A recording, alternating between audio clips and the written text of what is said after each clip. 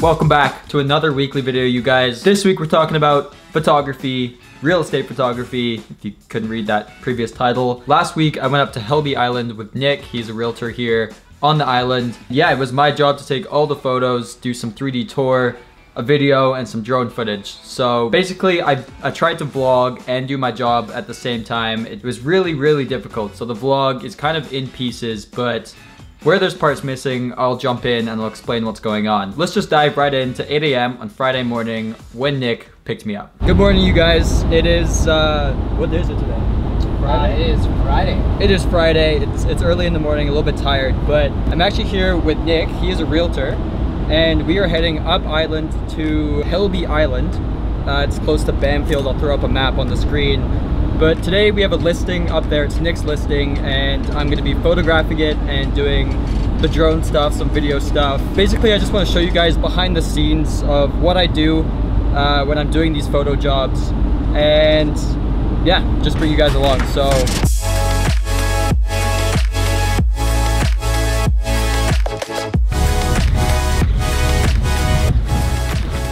we are finally in Bamfield after almost 4 hours of driving on not so ideal terrain, but we're here in Bamfield. This is the final destination before the island. This is as far as we can bring the car, the Sprinter van. And now we're just waiting for kind of like a taxi service here to take us to the island. Just got Harry out with me today, and we're gonna go photograph this 5.5 acre parcel out on Helby Island. Super special property, you know, gorgeous West Coast feel.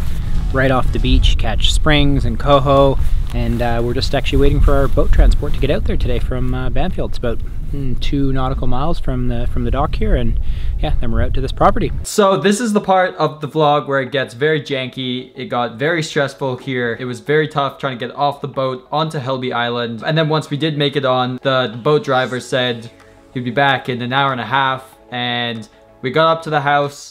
The door was locked. We were trying to get into the house. That took 20 minutes. I pulled out my camera, started taking photos first. So when I'm taking these photos, I use a technique called bracketing. What it does is you can set your brackets to take a certain amount of photos at different exposures.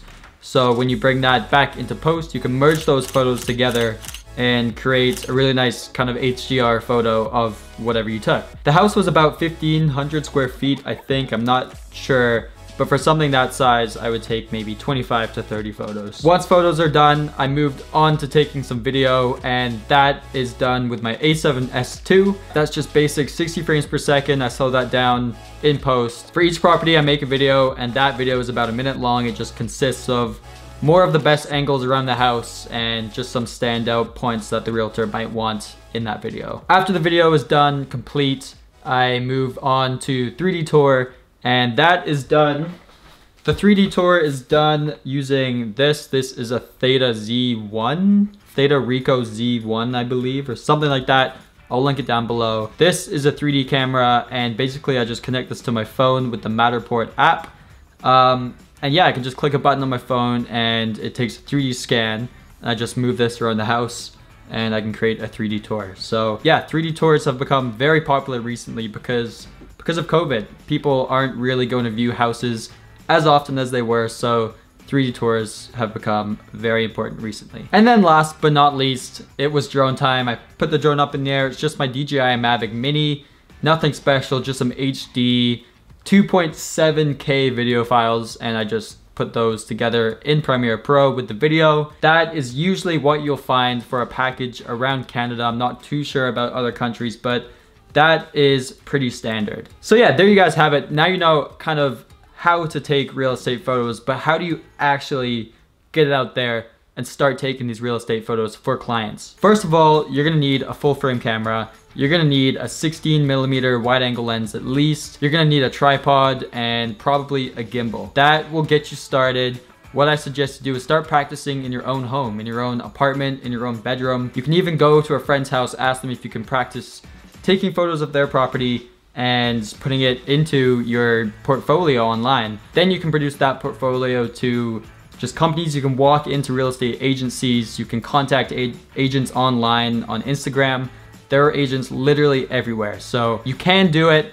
It just takes a little bit of effort, some practice, but with all of that together, you can take some awesome real estate photos, and you can make a living doing this. Anyways, that was a lot of information. I hope you guys kind of understood that. I hope this all makes sense to you. If you do have any more questions, drop them down in the comments below. But yeah, thank you guys for watching. Thank you guys for stopping by. Make sure to like this video, go subscribe, share it with your friends, and I will see you in the next one.